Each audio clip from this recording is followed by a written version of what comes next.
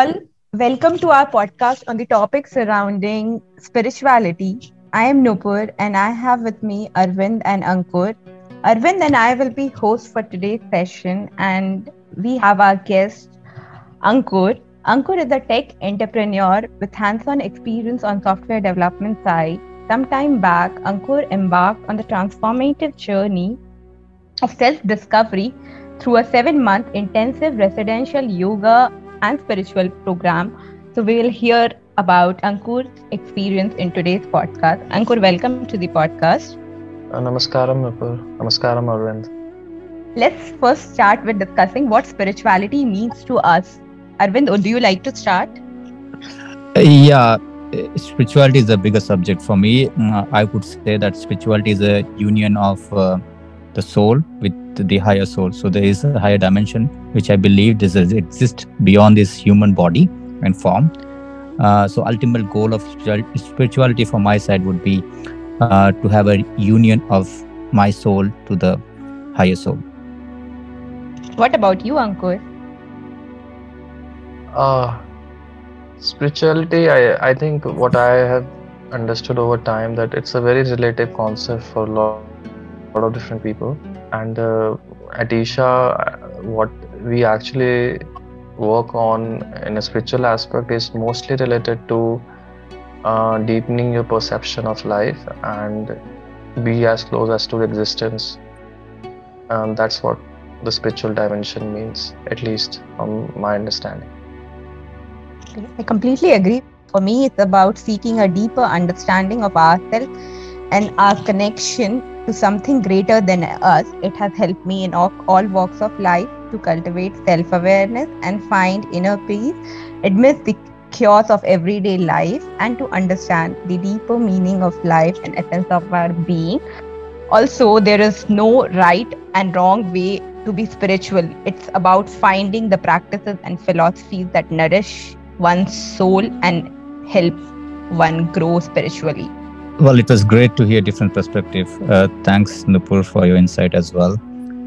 Ankur, going forward with the podcast, so we'd like to hear from your experience, the key insight and transformation that you experienced during the 7 months intensive residential yoga and spiritual program. Will give us some insight on how the program was all about and what have you learned and how did it change your life? All right. So I think to start, like what is the program is all about, right? So, so it starts with a simple application process where a lot of people apply, and I think over 1,400 people eventually joined the program. So on day one, we started with a basic initiation and basic understanding what the program is all about.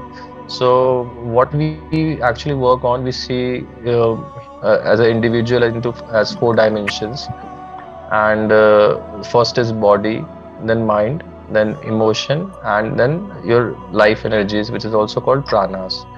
So the whole 7 month is divided to complete focus on these 4 aspects and keep enhancing, keep deepening your understanding about these aspects and keep making growth in these 4 aspects, which overall bring the overall growth as a life. And key insights that at least I have that I've experienced, right? There are a lot of misunderstanding that has been has been there for me, being brought up in a religious and different context, right? A lot of things that you gather which you think is reality, but as you start going deeper and deeper and deeper, a lot of those things will dissolve, a lot of those things will go away. You actually see life as it is, and along with it, there are a lot of things that will come to your experience. So to explain this in a very logical way, the 4th dimension that I mentioned about is called life energies.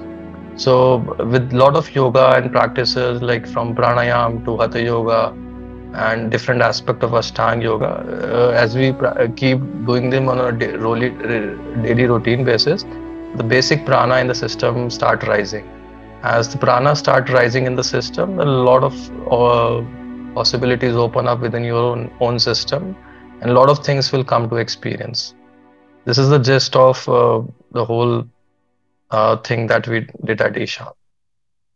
Oh, indeed, that was wonderful to listen, and I could imagine that would have been a wonderful experience.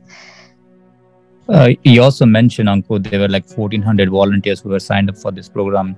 And you also spoke about some fourth dimension and prana and the yoga, Astanga yoga and Hatha yoga, as you mentioned earlier. So I'm pretty much sure that was a beautiful experience for being there for 7 months. It's a very intensive course. And I'm sure you have learned a lot. Would you be able to give us some insight on how volunteering these different programs have shaped your understanding of human existence and personal growth? Because most of us are in the world, today's world, we are looking for personal growth and personal development. So would you be able to give some insight on that front? Sure, that's a very excellent question. I failed to mention the volunteering part of this program. So our day was break into two main aspects. One is the seva part, and other is the sadhana part.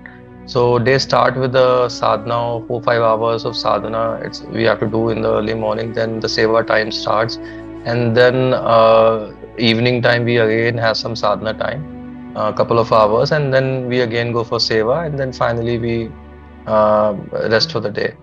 So, Seva and Sadhana mixture is a very integral part of this program. And Seva is same as volunteering, by the way. And how does it Seva help is something even I was not very clear before I joined the program.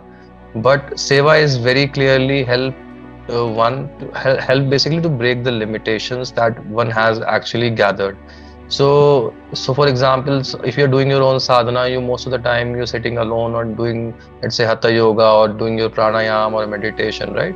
So this actually help you raise your pranic energy in the system and a lot of other things as well.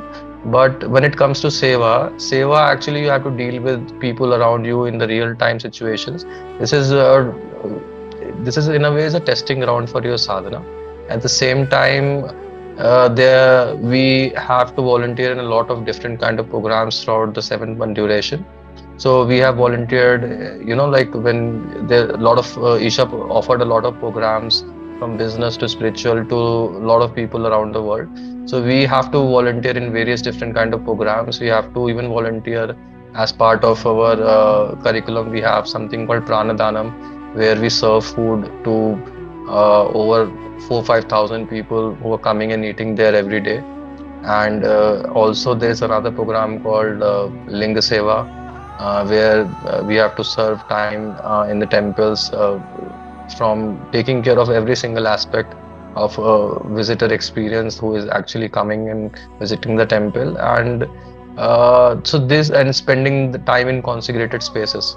So these all aspects mostly, first thing is, as I mentioned, is a open up various different possibilities which help us break the limitations that we are holding on to. Once this limitation get breached, our sadhana help us to level up our threshold to the next level, and this seva itself help us keep breaking newer and newer limitations every day, basically. So this is a very powerful mix overall, which help for spiritual growth and personal growth along with it. A related question, Ankur, was there any challenges for you to adapt to the situation initially as you just went through this program? Yes, actually. So the routine is very intense. There is no holidays. It's a 7 day a week program, and you start early as 4 a.m., 4:30 or 4ish in the morning, and you get to bed by 10 p.m. And you are on and on and on. There is no breaks in between. You have to take care of your even washing your clothes. For food, you have to walk 2 kilometers back and forth every day. So on an average, one has to walk around 8-9 kilometers a day, and back to back, everything runs by clock. So you have to be there as per the schedule. There's a fixed schedule, and if you're late, doors are closed most of the time. And so everything's, like it's just one, you're jumping between one thing to the other thing, another to the next thing, the whole, and there's no holidays in between. So That itself is a very challenge to in a routine like that, and it's very physically challenging at times as well, because if you are going to a volunteering program, you don't know when you're going to hit that, and back to back you have to do so many things. Even for example, we have a department in Isha which is Akshaya, which feed 12,000 people on an average meals, like which 12,000 meals a day they cook. And even if there's a, let's say, a chapati is there on the menu, right? So there are many volunteers just sitting and counting chapatis. They make more than 15,000 chapatis a day in those kind of days.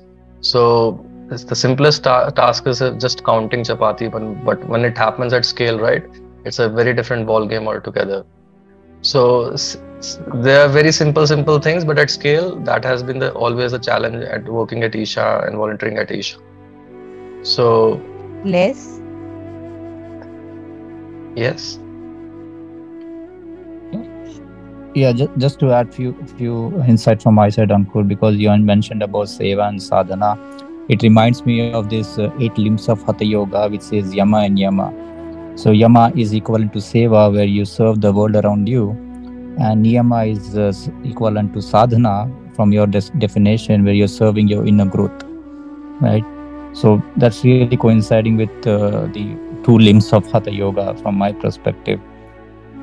That's wonderful to hear. Yeah. One more related question, Ankur. How do you continue to follow that practices after coming out of that program? And as far as I know, you continue to volunteer for some of the activities. How do you find those now? So I think one of the reasons for me to go to the program is that actually I was not able to do practices after I have done some programs.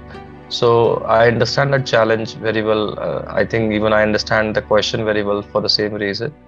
So I think spending time there at Isha, the idea is to actually incorporate a lot of these things into a daily routine, and at the same time keep while I was there for 8 months. Uh, I have been doing these things on a daily basis. In my experience, earlier what used to happen, if you do your sadhana for a few days, you go a few steps ahead. If you don't do it for a few days, you again come back to the same point. So there's a lot of back and forth. But when I was at Isha for 8 months, I'm doing this on a daily basis because the time has been dedicatedly allocated to me to do it. So every day, even I'm moving a very little forward step, but just the persistence of it and the support that they have offered there is actually very phenomenal, that you won't miss your sadhana.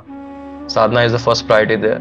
Just because of that, over 8 months, even you walk a little, you actually covered good enough ground. You have made good enough progress in the forward direction. And that once that has come to your experience, and you are even, there is something called mandala, right? This and habit formation. So these things have become part of the habit now. So once these things have happened now, doing sadhana on a regular basis, it's not that big as a challenge. You may not be able to do everything, but definitely you are spending more than 2-3 hours a day to do your yoga and meditation. So that itself is a very powerful, like change that has happened in my life. Definitely, I could agree. And even if somebody does certain things for a couple of months, that comes into the habit, and when you try to get out of it, it takes time, and so it becomes habit, and then you just take that as habit and continue to do it.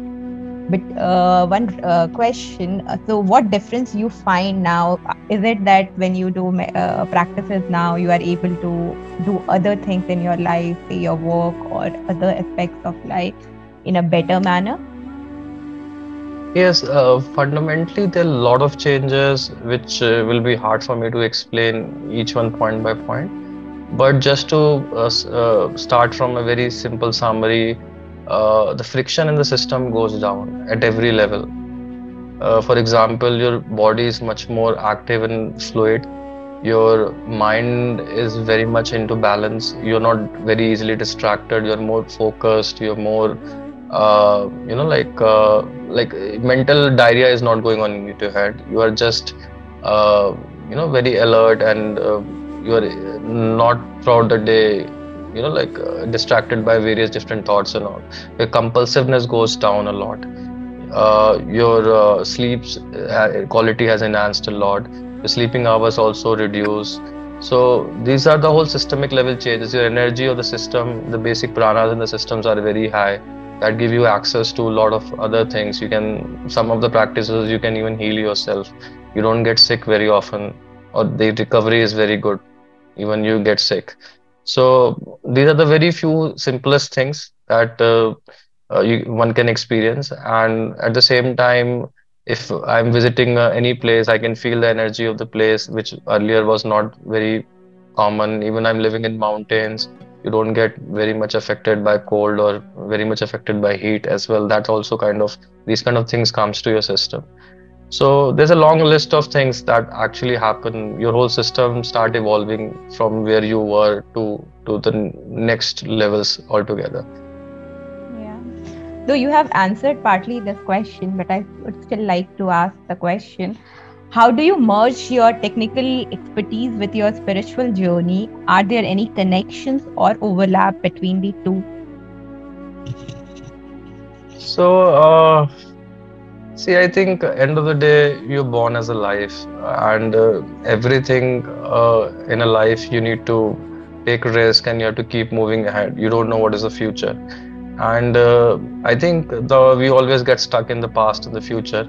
And one thing, even with the professional life as well, right?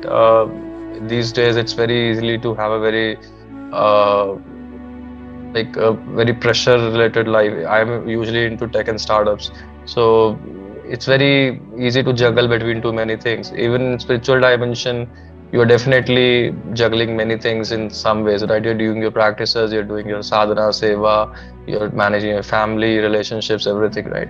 So combining these all things, I think the fundamental idea is to have that balance in your system so you can do everything all together. Even your work is your sadhana, even it's not very different. If you do it with a certain level of awareness, even you're writing your code or designing your next startup, it's the same thing. It doesn't matter what's the nature of your work is. So that way I kind of correlate these two things. Like this is one and the same thing. There's no difference there for me. Yeah, indeed. I can completely agree. This following bits of spirituality, not into as in depth as you are, has also helped me to greater extent by recognizing the connection and overlap between these realms. Individual can definitely harness the power of both domains to foster personal growth, innovation, and well-being.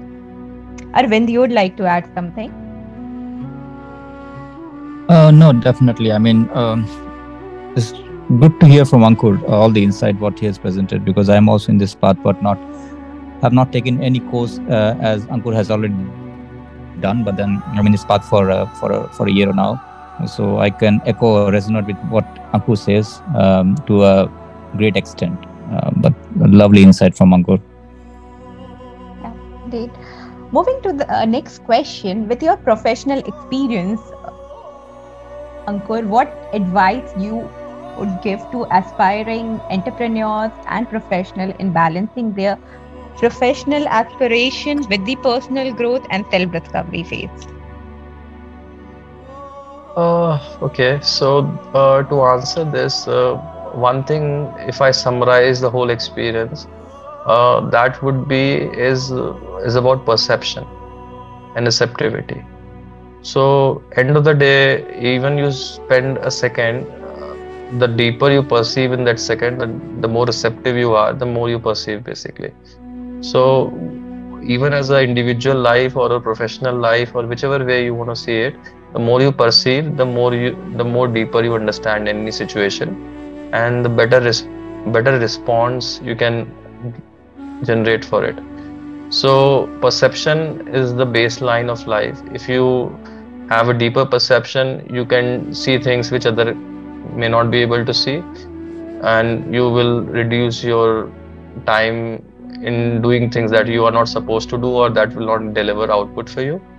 So one single advice for everyone is just work on the perception part or whatever you want to do in life. Because if your perception is keep deepening up, whatever you do will started showing results much faster and less wastage of life and time. Indeed. Arvind, what do you have to say? I have one question on this because Ankur mentioned a very important aspect, perception, and I completely agree with him because your perseverance increases, your clarity increases, and the focus increases, and so on. So it's a domino effect as you go on, and life also becomes a lot shorter. Ankur, I would like to know. See, not everybody has the privilege to have an intensive program as you did, right? So maybe there are a lot of other reasons they cannot. Uh, could you help us understand, our viewers understand, how do we increase this perseverance or perception?